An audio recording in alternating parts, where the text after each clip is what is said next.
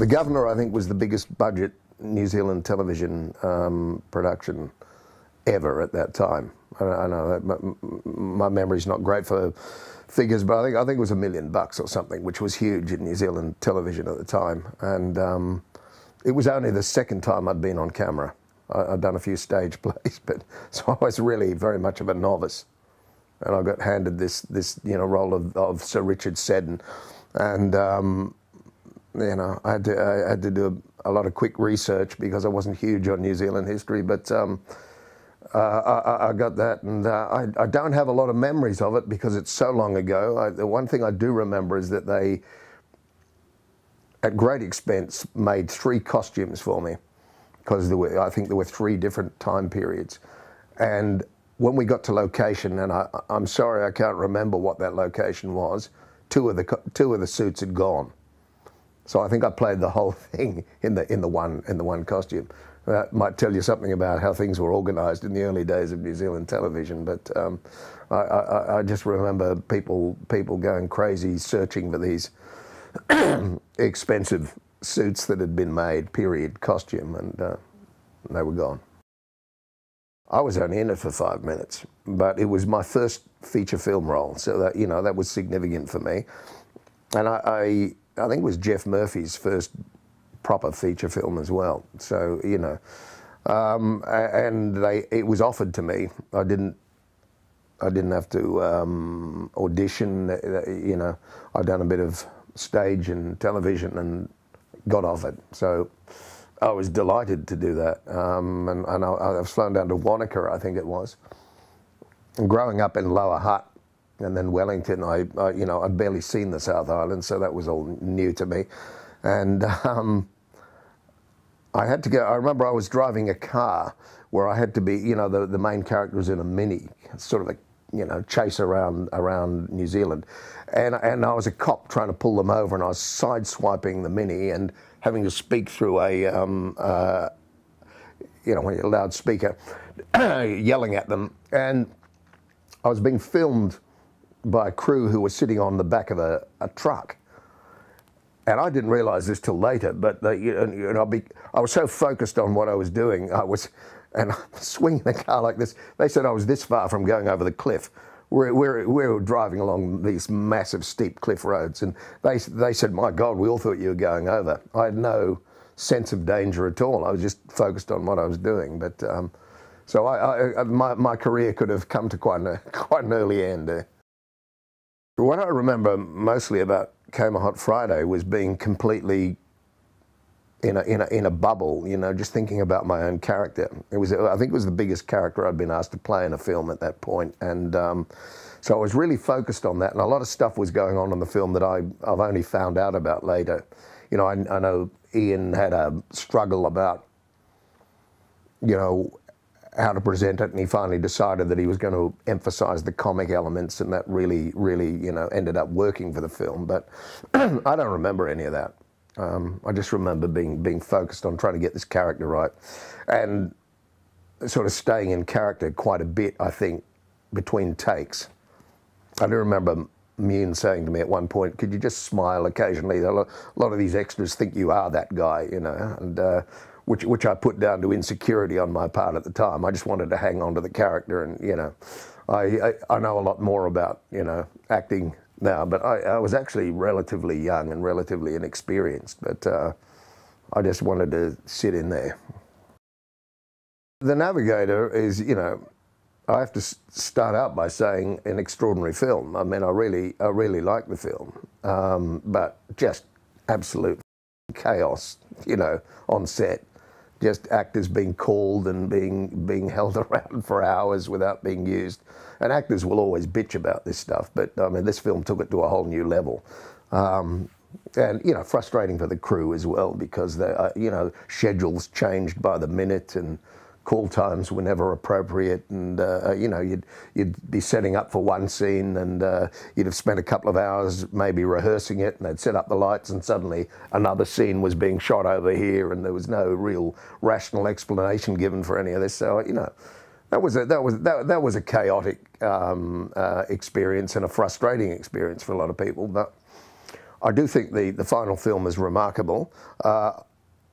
It could have been better, I think, if they'd organised it better. I remember there were scenes that they just, because we ran out of time, couldn't shoot. There's one scene in particular I remember where I had to run amok on a bus that I was really looking forward to shooting, and we never got to it because in the end they were just tearing up seaweed.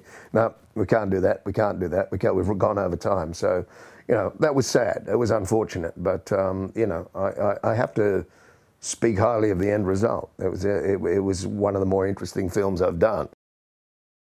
I played the same character, but they decided, I think after my character was dead, that he had been living a lie and was actually, he changed his name. That's all. That's why there's two names attached to that. But as far as I was concerned, I was playing one character the whole time. The longest job I've ever had as an actor, and I chose to drop out eventually because you can just get trapped into those. I think I was there 4 years or so, 4.5 years.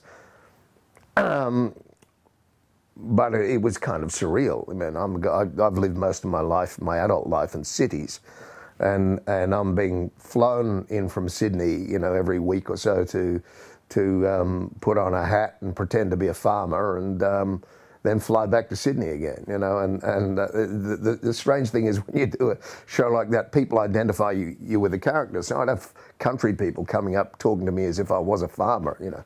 I know nothing about farming in reality, but, you know, acting is illusion. You know, you know, if they thought I was a real farmer, I'm very glad. That's my job, you know.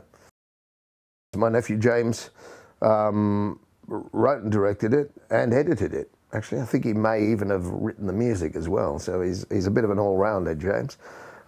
So yeah, I did that because he offered it to me, and I wanted to help him out on his first film, and I was very happy to do that. That was like 3 days, I think. I did all my scenes.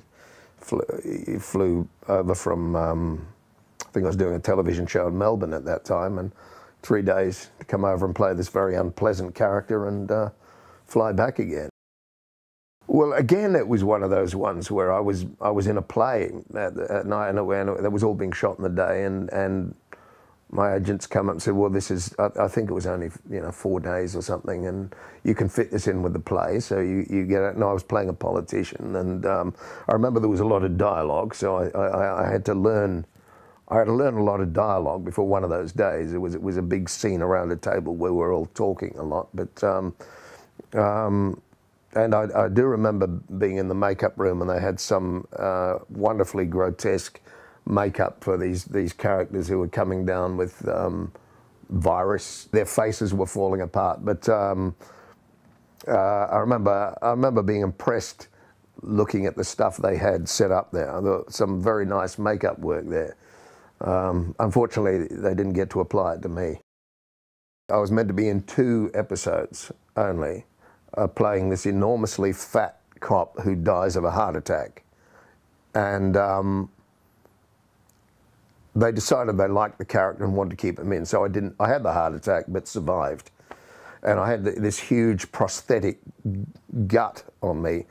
And I think it was reasonably, you know, my own weight goes up and down, so I was reasonably big at the time, but they added to it with this huge gut. And when they brought me back, they left a few episodes, and I came back after having recovered. They decided to drop the gut, and I just came back, you know, in my own form. But he was sort of a, you know, hard-nosed Australian cop type character, but you know, he was.